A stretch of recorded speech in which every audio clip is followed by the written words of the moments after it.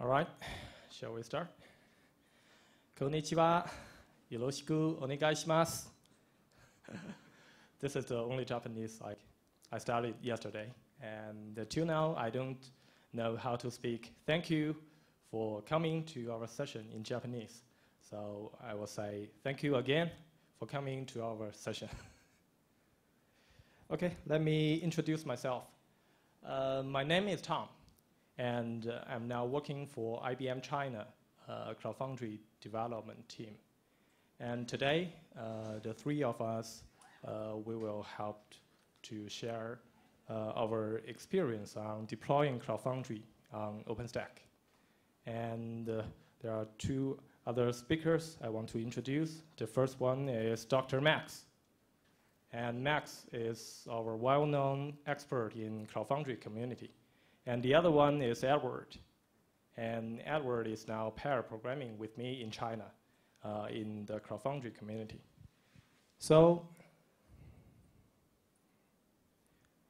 this is the agenda that we want to discuss with you all today. And we wanted to divide the agenda into three sections. In the first section, we want to introduce briefly about the BOSH project and how to use BOSH on OpenStack, and followed by a demo to deploy CloudFoundry using BOSH on OpenStack. And the second section, before the summit, we did a survey in the community, and we want to show the feedbacks from the developers and the users in the CloudFoundry and OpenStack community to you all. And finally, we want to share our lessons learned during our trial on deploying CloudFoundry on OpenStack. Okay, so let's start. So firstly, what is BOSH? I just want to know how many of you have ever heard or used BOSH before. Would you please raise your hand? Okay, cool. Maybe half of the people here in this room. And BOSH, of course, is a CloudFoundry project. And CloudFoundry as a platform, as a service platform, it can be built based on some infrastructure as a service system, such as OpenStack. So when BOSH was born, it was designed and implemented to deploy CloudFoundry on IaaS systems, such as OpenStack. And BOSH, generally speaking, is a release engineering and deployment management tool.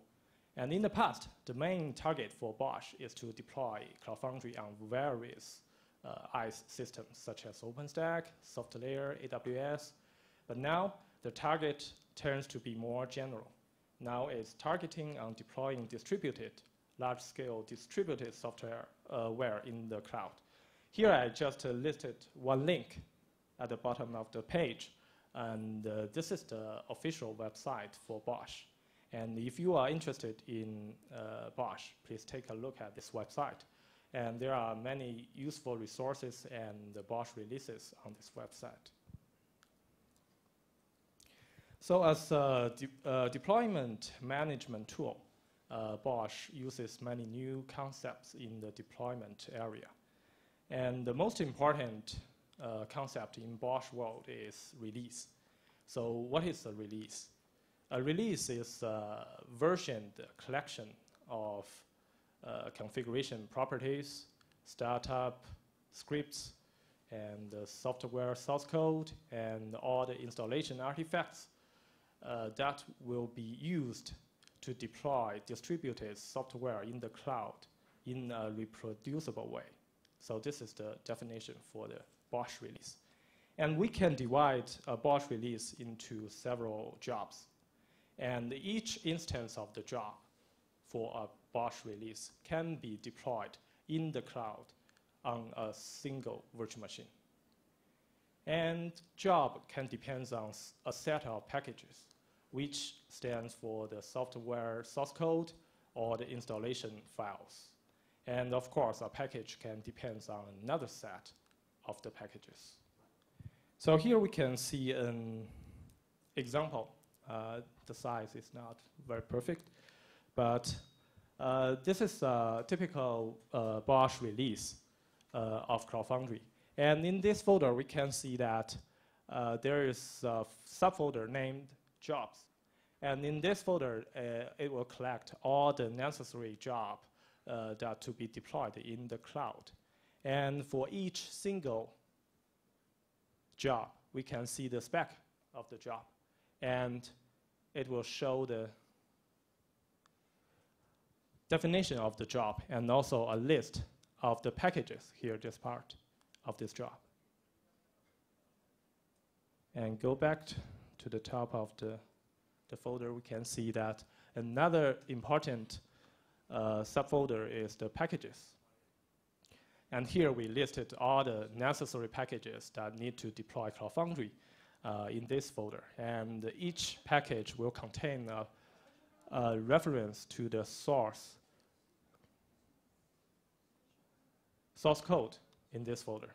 And by organized in this way, BOSH can deploy the full CloudFoundry into the cloud, like OpenStack.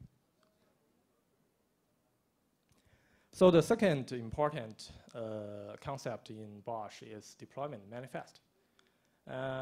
Deployment manifest is written and provided by the user. And in this file, this is a YAML file, and in this file, it contains two important sections. The first section is will include all the release relevant information, such as the jobs, the packages that needed to be deployed in the cloud. This will tell BOSH what to deploy. And the second section is the configuration properties of the IaaS system that BOSH want to deploy this release into. For example, if we want to deploy CloudFoundry onto OpenStack system, then we need to configure OpenStack environment relevant information in this section. And so for each kind of the IaaS system, we need to prepare a deployment manifest. But the convenient thing that BOSH provides us is we only need to write the deployment manifest for once, and then we can replicate the most content of the manifest for each of the IaaS system. And everybody who has this deployment manifest can deploy and manage the deployment in the cloud everywhere. So BOSH itself is distributed software, and two of its most important components is BOSH Director and the BOSH Agent. So BOSH Director is something like the BOSH server or the BOSH center. We use BOSH client to talk to the BOSH Director and tell BOSH what to deploy and where to deploy. The BOSH Director, the BOSH Agent resides on the single virtual machine in the underlying IaaS system. And the BOSH Agent will communicate with the BOSH Director periodically to deploy the jobs and maintain the deployment. So how can BOSH to communicate with the underlying IaaS system? The right component is the external component, cloud provider interface, which is short for eCPI. In the past, it is called CPI because CPI is part of the core BOSH code. But now we have separated this part from the core BOSH code base. So we call it external cloud provider interface. And BOSH, during the deployment process, BOSH need to create and manage the resources in the IaaS system, such as create virtual machines, create volumes, attach disks, or manage networks. So all this work are being done through the eCPI component. So this component will try to use OpenStack REST APIs and try to manage and create resources in the IaaS system. And also the last important component is the stem cell. Actually, stem cell is a special VM image in the IaaS system. This VM image will contain a pre-built BOSH agent inside the image. So each virtual machine that launched based on this stem cell will have a BOSH agent running inside the virtual machine. this will help the BOSH director to communicate with the BOSH agent in the virtual machine. So understand the other concepts. Now we can see how to use BOSH to deploy softwares on OpenStack. The process is quite simple, only 4 steps. The first step is to prepare OpenStack environment. This is of course. And the second step is to deploy BOSH itself. As we said before, BOSH itself is distributed software in the cloud. And then followed by using BOSH to deploy other distributed software in the cloud. In our case, we'll be deploying the CloudFoundry in OpenStack. And finally, we will verify the installation.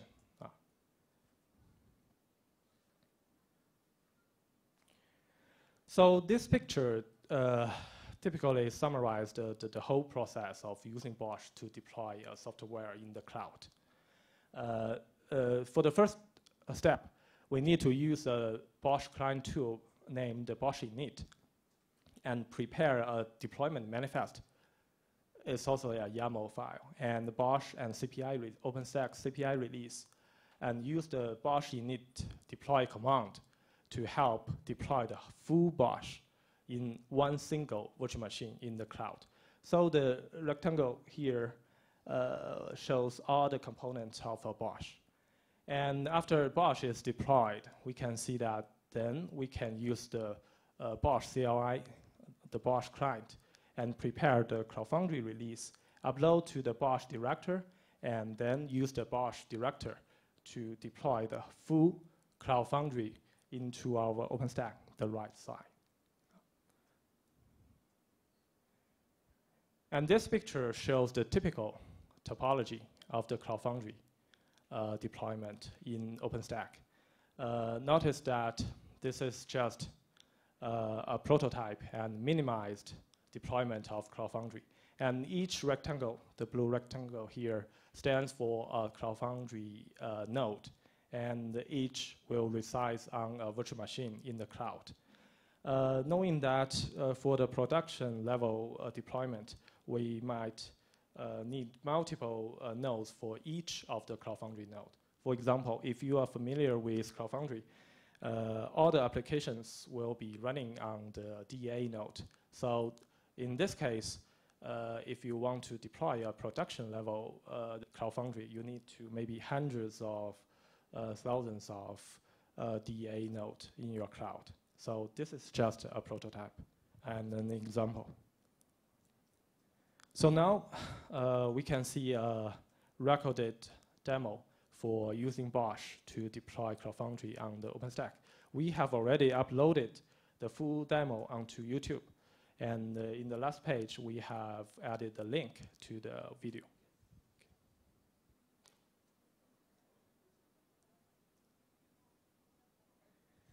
Okay, so the first step is to deploy BOSH itself, as we said. There's a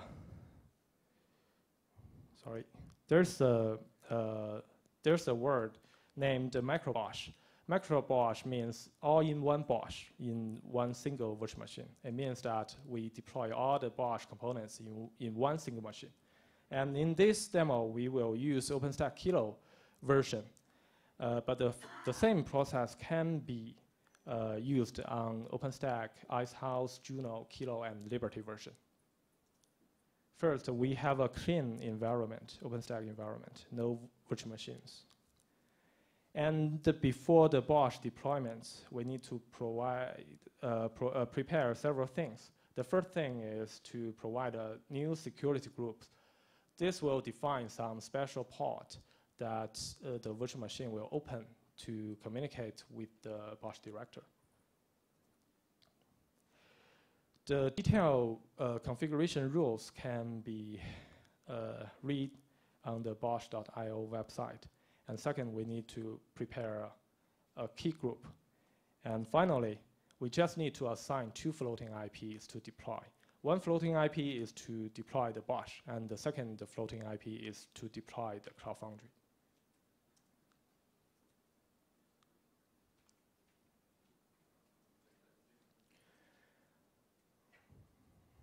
So here we can see the micro BOSH deployment manifest, we just need to prepare the release information in the manifest to tell BOSH what to deploy first. And as we said, and also the jobs we want to deploy. For the first step, we want to deploy BOSH itself. And finally, we must configure the OpenStack relevant properties in the manifest, including the endpoint and all the key names. And after that, we can use BOSH init tool to deploy BOSH first. This process may compile and install your OpenStack CPI on your local machine and use this CPI to talk to OpenStack environment.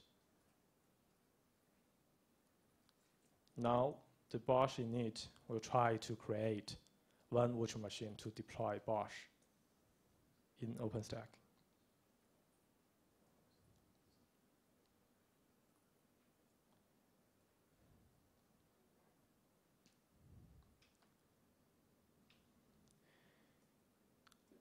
Okay, so now finished.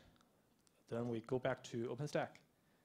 We can see that there is a new virtual machine created, and all the BOSH components now is ready on that virtual machine. So we go back to the console and use BOSH client to target to the BOSH director.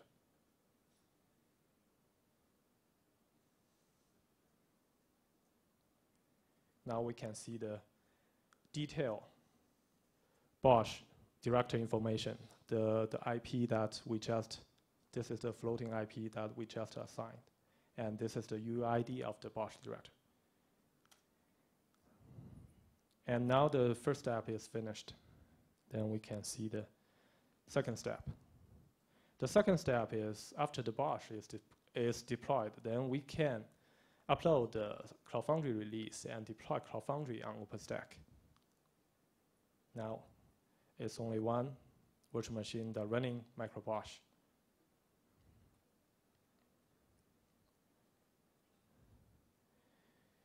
First, we want to upload the stem cell, the VM image, onto BOSH director. And BOSH director will try to upload the virtual machine image to the grounds. And then we can upload the CloudFoundry release. It's a table.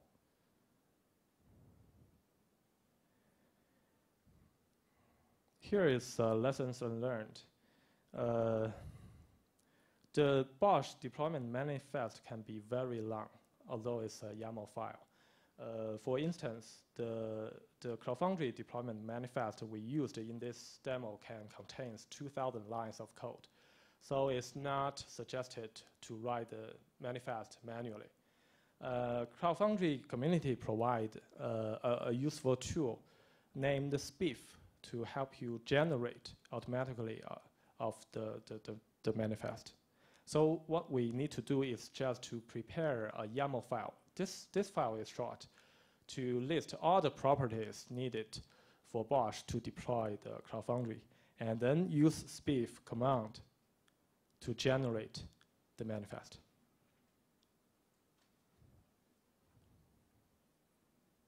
Here we can use this command to generate the full version of CloudFoundry deployment manifest. And then we set this deployment manifest.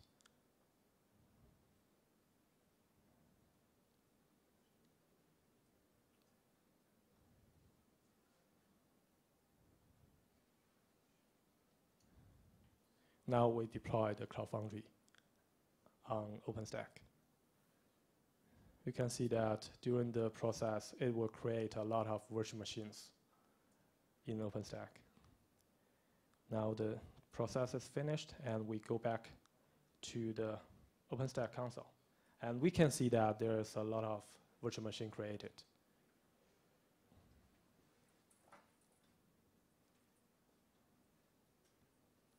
So now we can target to the CloudFoundry system and try to push one sample application to try to verify the installation of CloudFoundry.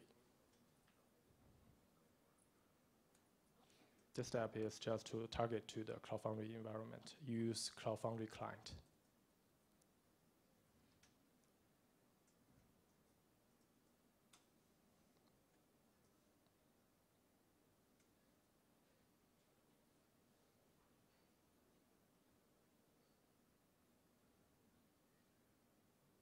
Okay, this is the final step to verify the CloudFoundry deployment. We all know that for almost all the PaaS system, the most simplest way to use PaaS is to push some applications into PaaS. Here in this demo, we prepare a Hello CloudFoundry Ruby web application. And we try to push the source code into the CloudFoundry environment.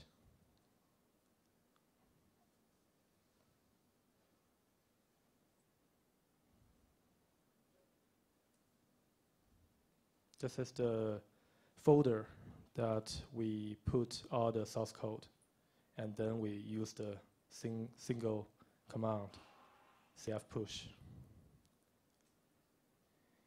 And now we can see that for each of the application deployed in the CloudFoundry system, it will be assigned a unique URL. So we can use this URL to visit the application. Now we can use curl command to pin the application.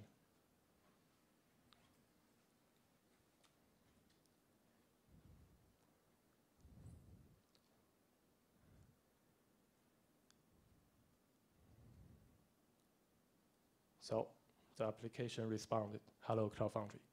It proves that the application is running in the CloudFoundry, and CloudFoundry is running on the OpenStack. Okay, so this is the demo part. Okay, so for the next section, I will hand over to Dr. Max on the survey. Thank you, Tom. So what you just saw was when everything works. The reality is it doesn't always work. And the reason, well, I guess we'll find out some of the problems that we've experienced. But importantly, what I want to mention is that all of us participated as part of BOSH, the BOSH team itself. So we spent time at Pivotal, and Tom and Edward even have contributed in the past, I would say, 6 months, directly into the BOSH backlog. So they have a lot of experience directly working with BOSH and various other clouds. And what we've always seen, and certainly I have also when I was working with the BOSH team last year, is that OpenStack was the problem child. We at IBM, of course, are here because we believe in OpenStack, so we'd love it to be the best cloud. But the reality is it had a lot of issues. And some of it were based on instability of the clouds. We tried various different providers. There's no need to mention their names, but including IBM's clouds. And there was always a problem. And every time a new release of OpenStack would come out, there would be even more problems. So what we kind of thought was maybe we should survey the community and find out also what kind of problem they have. So maybe as part of this survey and as part of our effort to try to get OpenStack to be the best, we can identify maybe the top problems and then see if we could solve them. So that's kind of the results you're going to see here. And then after that, my colleague Edward will go over some of our experience directly trying to solve some of those problems. So this survey was done to various communities, so BOSH, CF, and then internal groups inside IBM, SAP, and various other places. So what you're seeing here is the first time we're releasing the results. So the first thing we ask is, of course, we want to identify who you are if you're responding to the survey. The survey was open, so it's not targeted to people. And we found that about 60% of them are operators, which is exactly who we're trying to target, so the people that are managing, CloudFoundry. Of course, we want to make sure that they are familiar with CF, because otherwise, that particular response may be less interesting. And we found that the vast majority of them were sort of familiar with the different concepts, so that was good. Another problem is, of course, because we want to focus on OpenStack, we wanted to make sure that the survey responders were familiar with OpenStack, and we could see that about 50% of them felt they were intermediate users, so no newbies, for OpenStack. And then, of course, since the whole point of the survey is to try to find out if they experience any problems, it was very interesting to see that very little number of them, like 5%, experienced no issues. Most of them experienced some issues, some of them saying significant issues. And we've also collected a lot of the responses in terms of what kind of issues, which I'll share with you a little bit. So, of course, what we also wanted to know is if they had to customize OpenStack to get it running. And about half of them, you could see, had to make some special customization.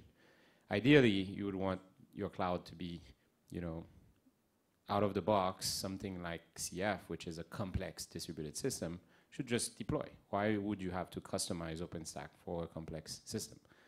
After all, we're building a cloud, right? We should be able to deploy those things. So we're finding out that it's not quite there yet. And some of the things we're seeing, as you saw, is that a lot of them are seeing instability in OpenStack. You remember this complex web that Tom showed you has different components that are pinging each other all the time, right? Because we want the system to be up and running. So the VMs have an agent on them, at least the BOSH part, right? That's communicating with the director to find out what it needs to do next. It has a bunch of jobs running on it that are being monitored. So when one goes down, it restarts them.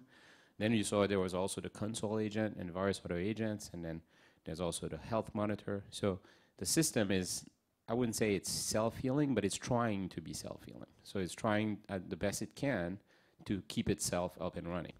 So because of that, it needs the network to be up and running. It needs enough storage. It needs, the VMs to be running. So when things go wrong, they kind of restart. But when things go wrong so much, like it becomes unstable, you kind of get stuck and you have to redo your deployment or restart. And we've seen this multiple times. So this is the pain. So this instability of OpenStack, at least in the various versions in the past, caused us in the community a lot of issues.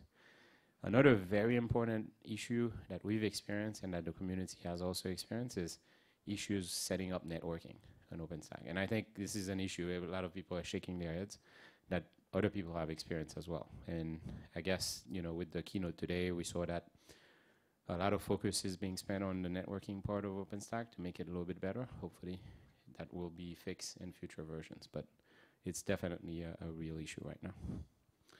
And you could see there's a few other problems, of course, that they've experienced. Finally, we wanted to also figure out, what version, and most people are actually using newer version. I mean, of course, Liberty, they're not using sort of much newer than when we did the survey, but you can see most of them are on Juno and Kilo, and like the demo we did was on Kilo. And of course, another point of interest, we wanted to see, were they just using remotely managed, meaning, using big vendors like IBM or HP or SAP to run their OpenStack versus their own local. And it turns out that most people are running their own local, right? I mean, that's the beauty of OpenStack is you could have it any way you want. And what we saw is that they're mostly doing local management, more than 50% of them. So with that, let me pass to the lessons learned from our experience. So what you saw was the community's experience. And then after that, we'll conclude and take some questions. So, Edward. Thank you, Max.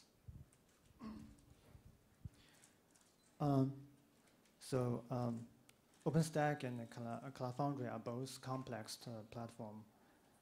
So to keep it simple, we start from a very basic environment. We use the DevStack and very basic tools, BOSH, to deploy CloudFoundry on the one box.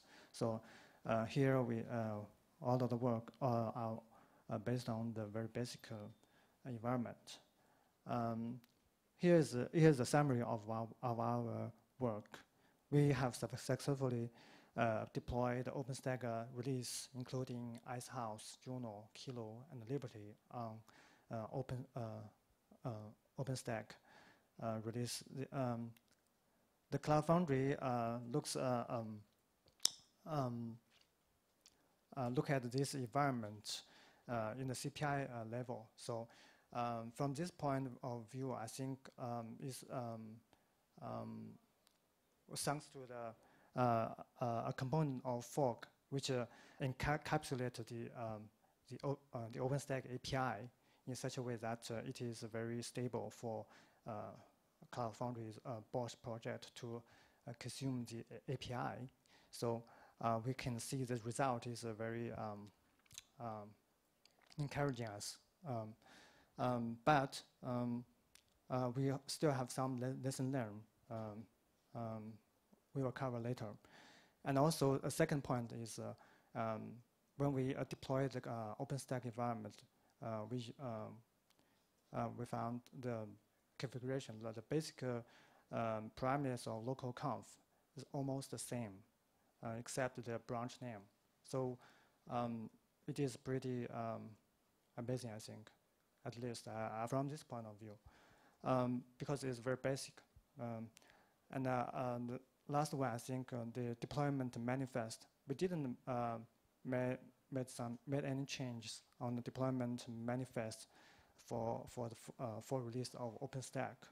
So that means it is pretty efficient for us to start this work, and it is very quickly for us to deploy the environment. But the first one is the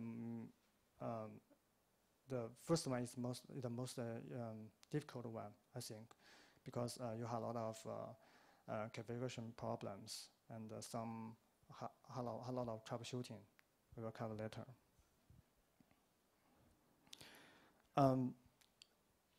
The first lesson there, I think, you need to prepare a network environment for this box to deploy CloudFoundry or OpenStack. For CloudFoundry, we need to launch the more than 16 VMs as a basic deployment. It requires the IP, 2 floating IPs, one floating IP for Director, another floating IP for the CloudFoundry to use to interact with the outside of the world. And we also need to the static IPs and private dynamic IPs in OpenStack. So here we can see the 2 YAML files. One is for Director, another is for the CloudFoundry itself. This network configuration is very basic, but when you grow your cloud, it will become very complex. You have to deal with the full environment. Another lesson is about the disk space. Because this is one box, we didn't find this problem in one box, but find it on another box because the disk space is not enough. I have spent a couple hours to work on that. Finally, I found the one box we used have not enough disk space on the computer, on the normal compute node, because all of the VM flavors of the CloudFoundry used has a root disk size, which accumulates more than 680 gigs. This is a very basic minimal requirement for CloudFoundry. But for this box, it doesn't have so much disk space. So it always reported no valid host was found. When I get deep into the dev stack, I found the problems. It fails the disk filter of the Nova scheduler, because the Nova scheduler will use the default disk allocation ratio config, which is equal 1. So it assuming the disk space requirement will be satisfied, but it is not true.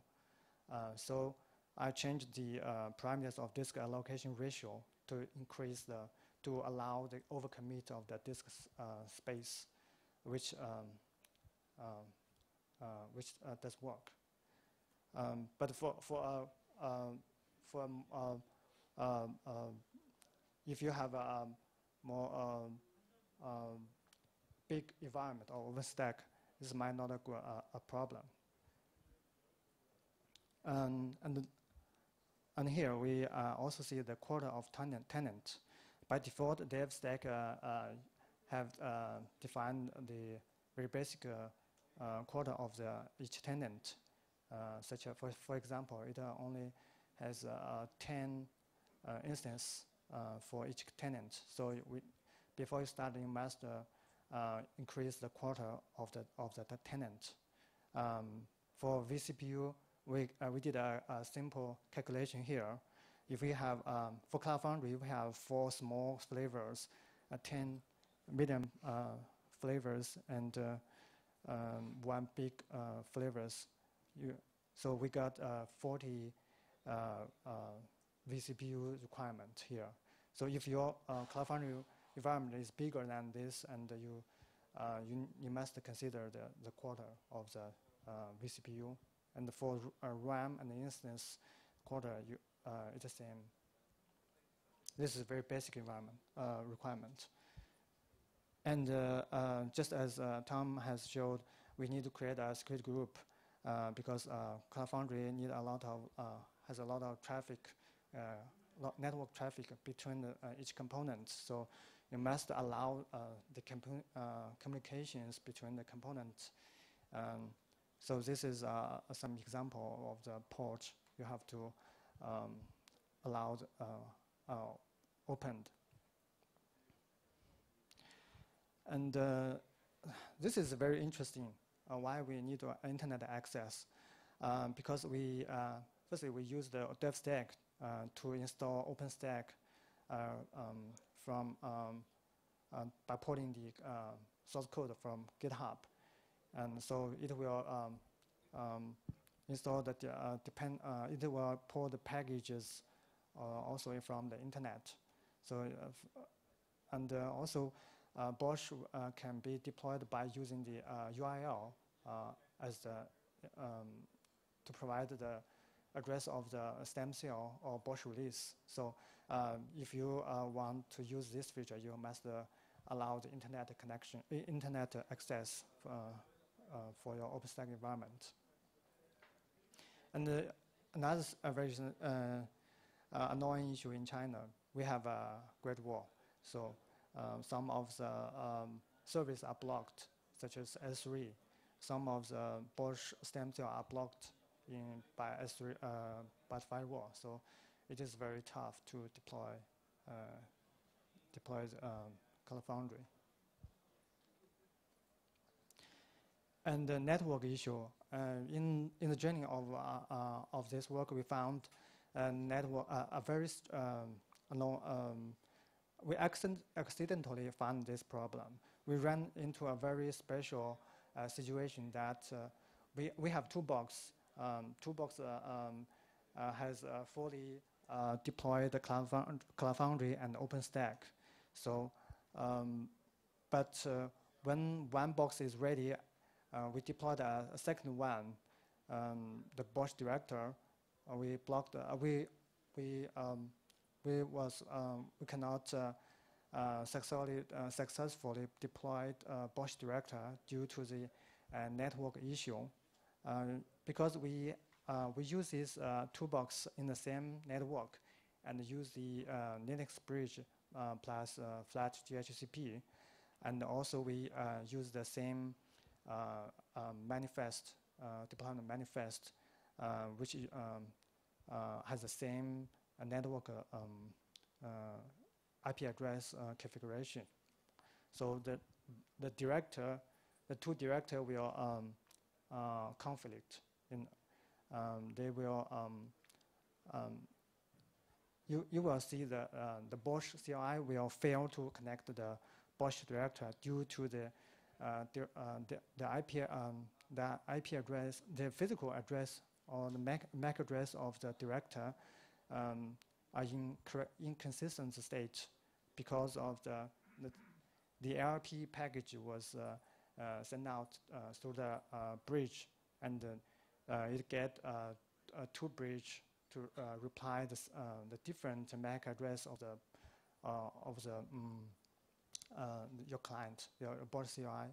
So it always shut off the connection between shut off the session between your BOSH CLI and the director. At last, we found this problem and used a different subnet IP with a different IP range to resolve this problem. So even in such a simple environment, you still be careful about the network isolation. So so make sure you have a robust network isolation. When your cloud grows, you have to plan how to manage this network.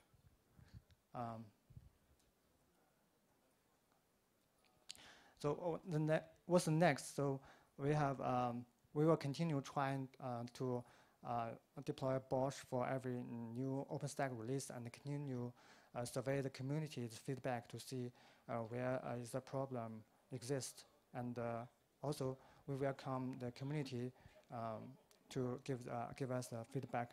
And I think for the community, they should strive for more coherence from the perspective of API and backward compatibility. And also, OpenStack community should engage other communities such as CloudFoundry to help to resolve these differences. Here is a list of some reference. The BOSH.io official website of BOSH project and the BOSH init tools. There is a very good article to introduce the BOSH project, and also there is a CPI pipeline is online for you to take a look at the project status. The last one is our video. Thank you.